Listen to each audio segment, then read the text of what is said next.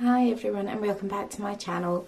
So today I thought I would brush up on the postnatal depression subject. It seemed to be quite a popular hit from my last two videos that I uploaded, but I thought I would just kind of do a brief overview of some of my symptoms, where I went after that, how I did seek medical help and kind of thing. I have got specifically 2 support groups that I can point you in the right direction of as well. I'm lucky enough to have got into contact with these ladies through the PND videos that I had put previously, and there are some amazing ladies in that group, so I'm very excited to share that with you as well. Again, fortunately I feel very privileged that I am now a part of one of the groups.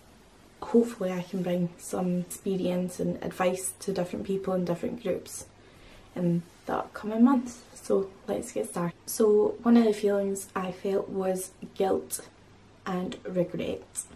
I would put these two under the same line because it kind of covers everything. I feel guilty for being such a rubbish mum. I hold regret every day over some of the feelings I felt back then, not enjoying it. I feel regret every day because I feel like I should have been that perfect mum that Sophia should have had from the start, and I was never like that. I feel guilty because I can't sit down and say in a group full of mothers that I enjoyed parenthood, because so far it's been bloody hard. I suppose I feel guilty every day of my life really because I feel like I'm not like every normal mum. I don't know if that does come down to the postnatal depression. I don't know if it comes down to just my experiences with everything I've dealt with, but I have found parenthood really hard. Yes, I've enjoyed it. Yes, there's been spectacular times, enjoyable times. It is absolutely amazing watching Sophia grow and turn into this most beautiful, funny little girl ever. But I feel like every step that we've grown, there's been a kind of back step taken, if that makes sense. You know, it was great when she was a newborn because she was that newborn and everybody loves the newborn stage. But I really didn't enjoy it because we were going through the cow's milk protein allergy stage. It was really difficult. It was great when she became crawling, but it was difficult because she learned to crawl and grab things, and there's just so many different emotions involved. But I just feel like everybody, or every mother that I've spoken to that says, oh my god, I absolutely love it. There is obviously people out there, I'm not disputing that, and I'm not saying people are lying, but I just feel like I'm not one of those mothers. I am a mother of, oh my god, it's such hard work. Like, I never expected it to be this hard.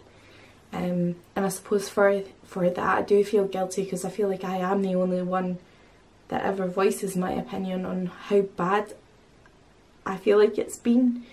And I'm not trying to get a sympathy vote. I'm not trying to say that I'm the only one that's ever tired, and although it might seem that way, but I feel like I'm the only person that ever says like, oh my god, it's so hard. Like, why am I the only one who finds this so difficult? A lot of guilt and regret that I feel like I've just wished life and time away with Sophia. I feel like when she was a baby I couldn't wait because everybody said wait till they get to the 12-week stage, they'll start sleeping. I couldn't wait for that. Then after that it was like, you know, I can't wait till she's 6 months old, I can't wait till she's a year old, I can't wait till she's 18 months, and just so on and so on. And I just feel like I've completely wished life away. Number 2 is blurred. I feel like the past 2 years have gone by so fast, although I have felt every single minute. I do feel like I've just had kind of blinkers on, so I can't really remember what has happened in the past 2 years. Everything just feels like a blurry fog. Is basically how I feel like I've been living. Number 3 is failure. I feel like a failure every day. I feel like I've never been the mother that I wanted to be or imagined to be. I feel like I've been a failure to my parents, to my husband, to any family members, to friends.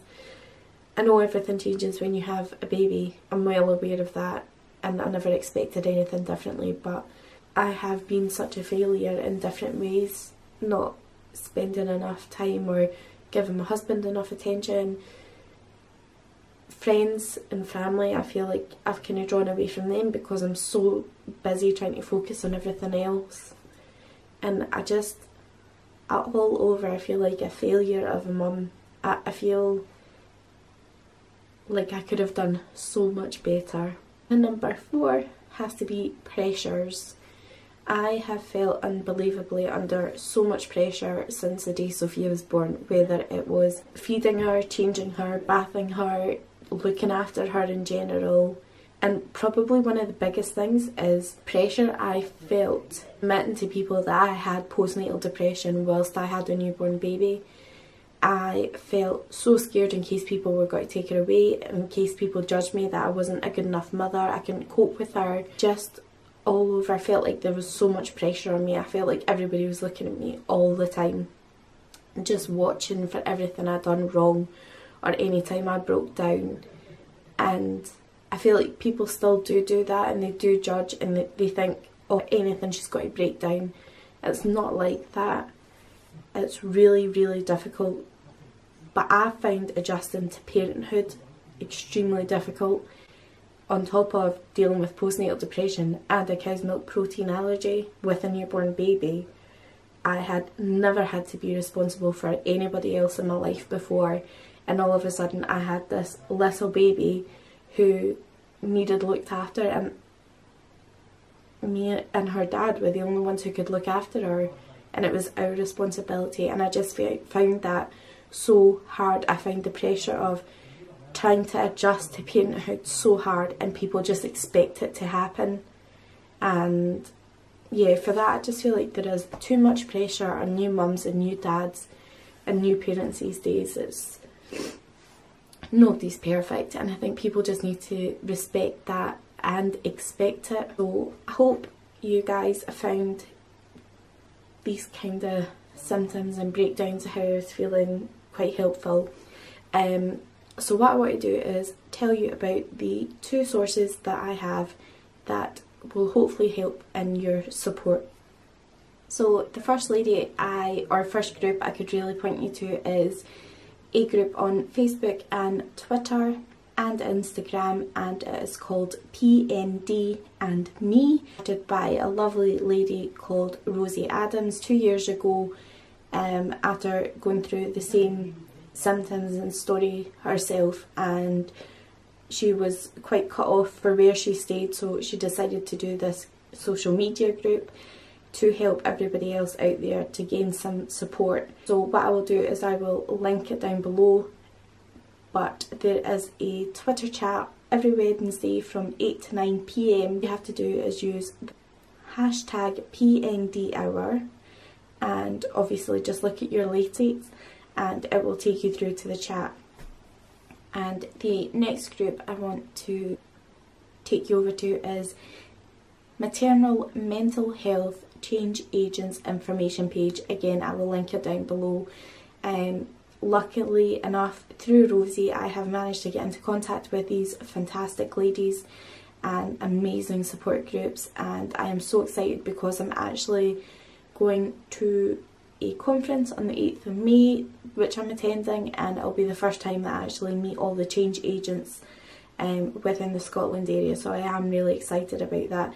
But basically their aim is to challenge the stigma surrounding PND. So yeah, if you haven't had any support through your GP or health visitor or anything like that, or you feel like you are just coming along with the symptoms, please join into PND Hour or join the information group and get some support from the lovely ladies on there, including myself, and we will try and point you in the right direction. And again, it's just so amazing that there's so many people out there and such a great support group. So yeah, the links are down below, and I hope everybody found this video quite helpful, and I will speak to you soon.